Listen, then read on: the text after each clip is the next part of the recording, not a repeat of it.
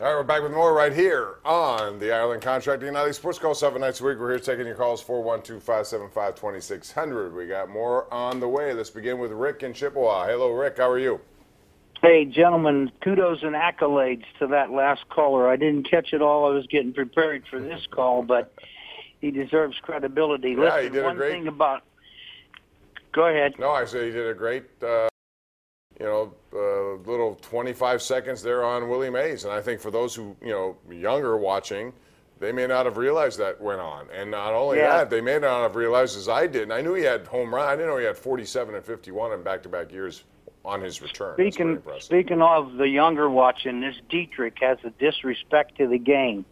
It's for all the youth watching a player, and they're not too much of a good role model. He's a smart aleck, cocky, and a hot dog, and that's not good for the youth. And one other thing, I guess, what's the story on Dallas Keuchel? Anything like that doesn't want to come to Pittsburgh?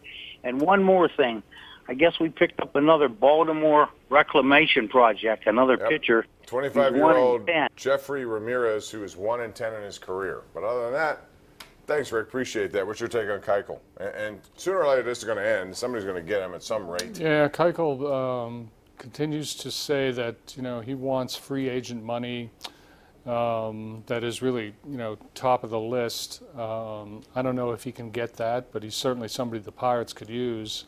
He's just not the kind of player that they sign, meaning a very expensive player.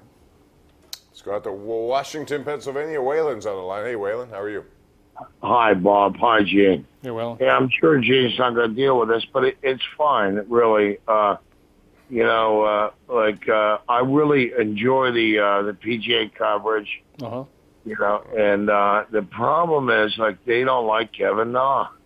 And, I mean, that guy plays very, very well. Why don't they like him? You think so? I don't know. What makes you think they don't like Kevin Na? That came out of the blue. Well, every time, he hits a 15 feet from the cup, and they're saying that he came out of his shot. I think the guy's fantastic, and I don't think that.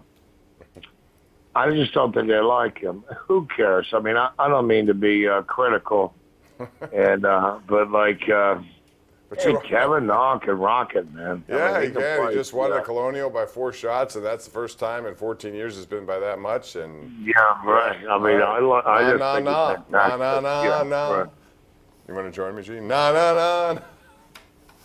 Kevin Na. What do you have to say about Kevin Na? Do you think the networks don't like him? Never heard of Kevin Na. Never heard of him. Never heard of him. Ever. Never. First time on this show. Really? Mm-hmm. I'm surprised by that. All right, real quick, do we have time? Let's go out to Gary in Slippery Rock. Hi, Gary. How are you?